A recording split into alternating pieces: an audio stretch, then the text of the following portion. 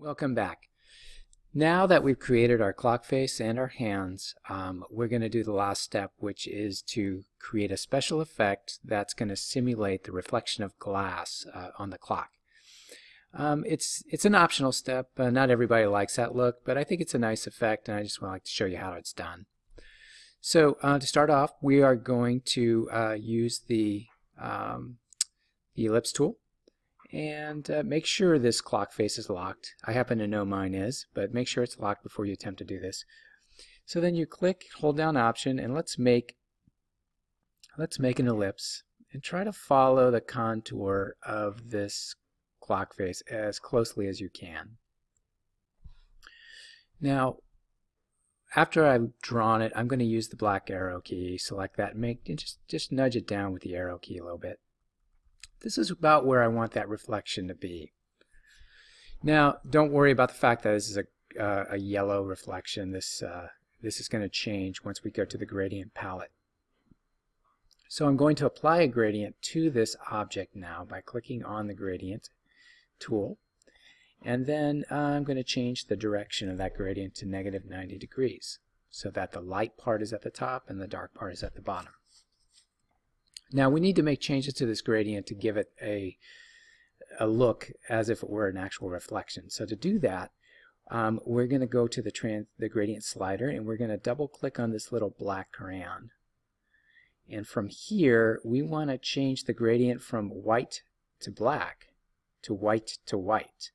And I know that doesn't make sense, but if you go to opacity and choose 0, you'll see what happens is it goes to white gradient, but it gradually goes to 0% opacity as well. And that does a really nice job of making it look as if it were a reflection. Now it's still a little strong here at the top, so we're going to go over to transparency, and we're going to bump that down to around 30%. Let's have a look at that. Maybe a little more, maybe like 40%. There we go. Now before we export this, we've got a nice effect here, but we can make that a little better. So what we're going to do is we're going to choose the arrow key, the white arrow direct selection key, and we're going to click here on this path until we get these little handles that we can adjust the shape with. And we're going to click on that center anchor, and we're just going to drag it up, and we're going to create kind of a jelly bean or kind of a banana shape here.